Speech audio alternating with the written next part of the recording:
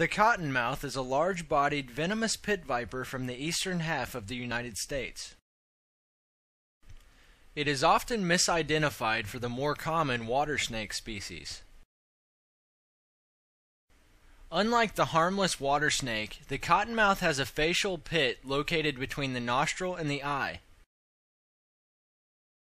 This snake spends most of its life near a permanent source of water, where it hunts for its amphibian prey.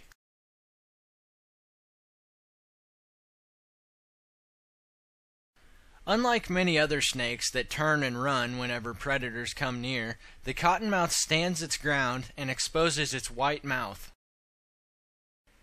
The cottonmouth may also rattle its tail against dried leaves in an attempt to sound like a rattlesnake.